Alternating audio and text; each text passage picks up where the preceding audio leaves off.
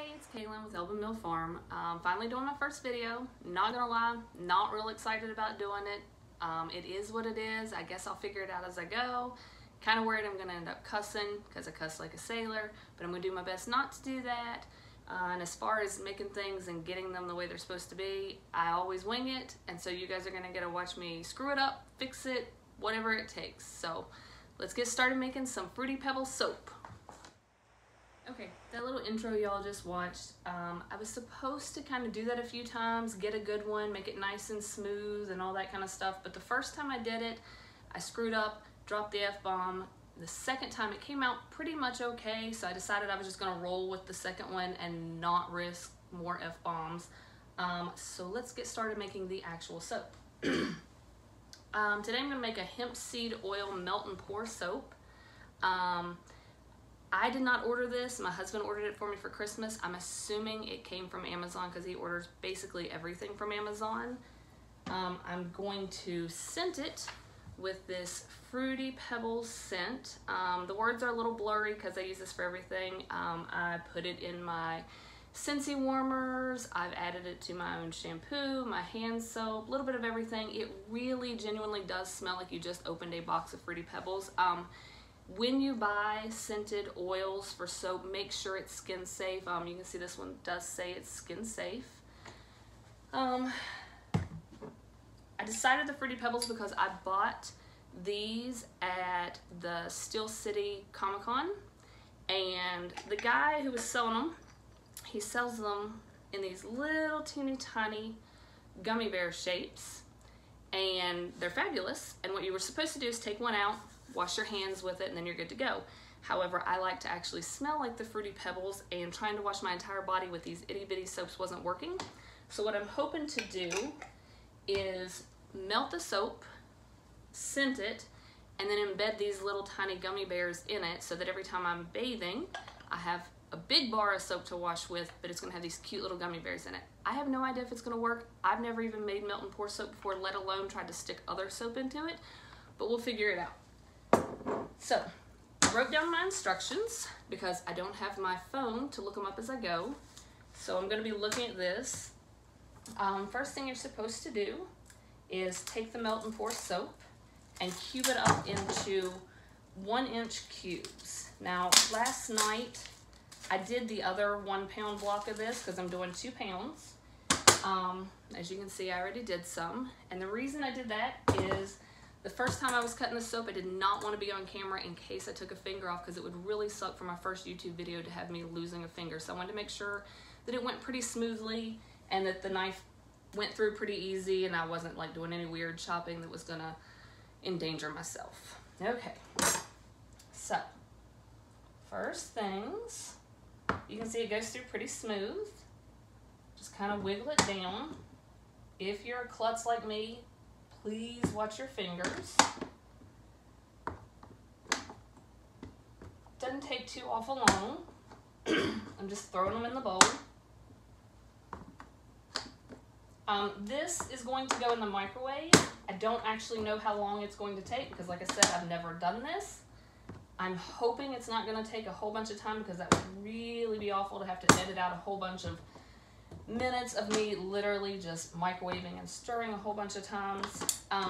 You can also do this in a double boiler. I have both, but I want to try the microwave first.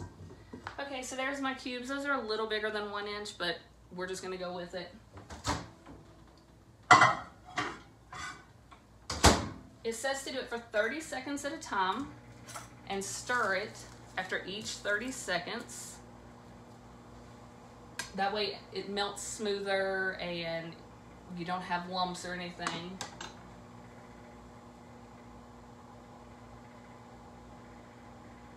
There's a good chance I'm gonna have to edit out a whole bunch of 30 seconds, which I'll figure that out too, I guess.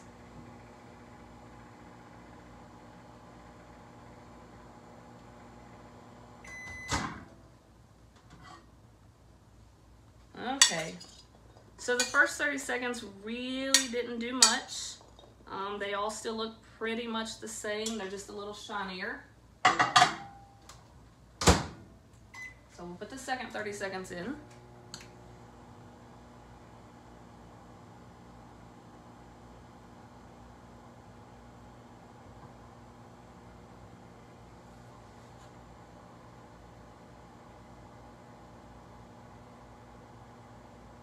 Seriously, if there's a whole lot of 30 seconds, I'll just wipe all these out because nobody wants to stand around and watch a microwave go for 30 seconds at a time.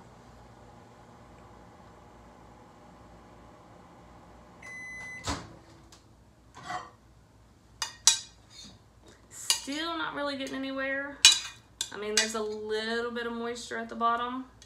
Maybe I should have cut my cubes a little smaller like it said.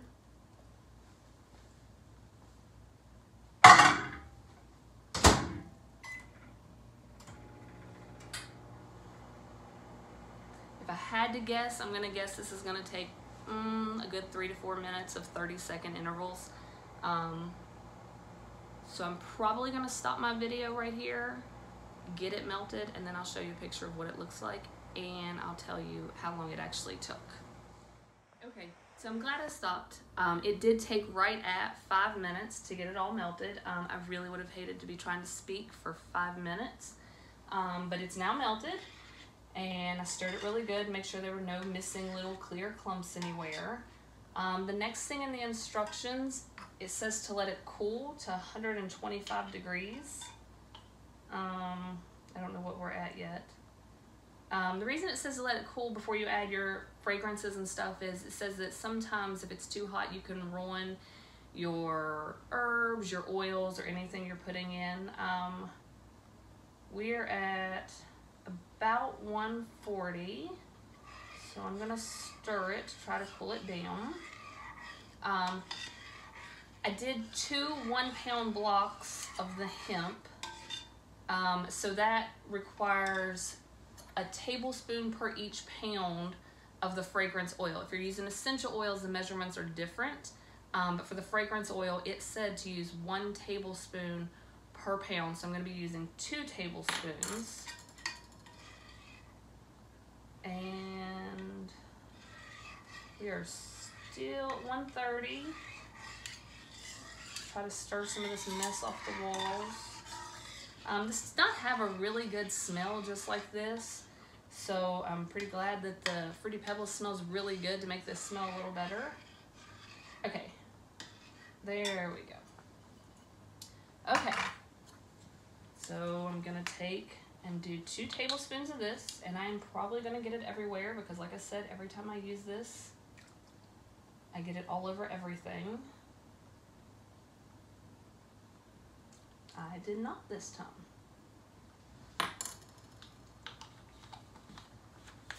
Okay, so I'm gonna stir that in real good. And that is really strong and definitely smells better than the plain soap did on its own. It looks like it kind of caused a little bit of a film when it went in. So I'm gonna say make sure you stir it really, really good. The instructions said when you're microwaving that the best thing to use was a Pyrex bowl. Luckily, I collect Pyrex, so I had quite a few bowls to choose from. I'm gonna say that's stirred good enough. We'll figure it out. Okay, so here's my mold, and it's a silicone mold. I'm assuming he also got this off Amazon. Has a nice little wooden box to keep it in there so it holds its shape when you put it in. It didn't say anything about it needing to be at a certain temperature before it went in the mold, so I'm just gonna dump it now and hope that doesn't matter.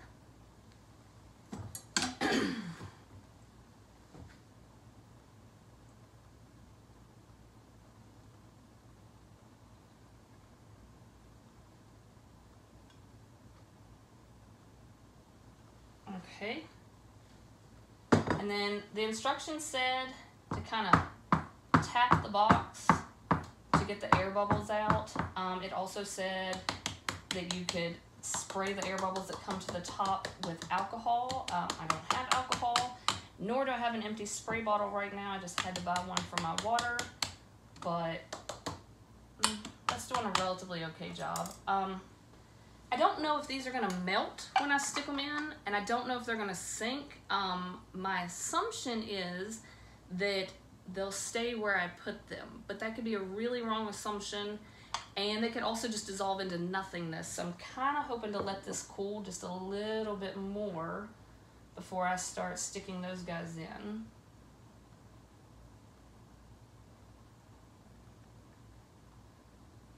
I'm feeling like the way this feels, that my gummy bears are actually all gonna sink to the bottom, which I guess means I'll just have gummy bears on top of my bars of soap.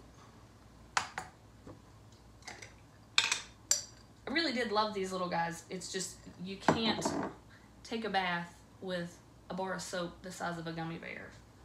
All right, I'm gonna stick my first one in. That one did sink to the bottom. That one's floating. Okay, so some of them are floating, some of them are sinking. So I'm just gonna spread them out in here.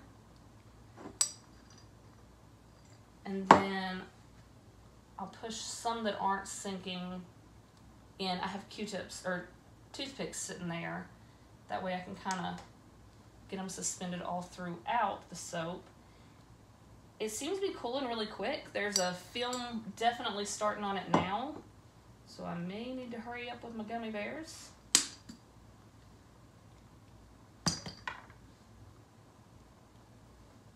All right, that's all the gummy bears. I'm gonna grab a toothpick and cram some of these guys down. They don't seem to be melting. They are, some of them sticking together. So it's probably not gonna be the prettiest bar of soap. But it'll be interesting looking.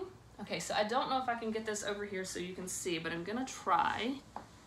You can kind of see that they're a little all over the place in there. The only thing left to do now is to let it cool. So I'm going to clean everything up, set this on the counter, and after it's cooled, probably tomorrow, I'm going to have to take it out and cut it, and I guess I'll make a video then to show you what it looks like after it's been cut. Bye!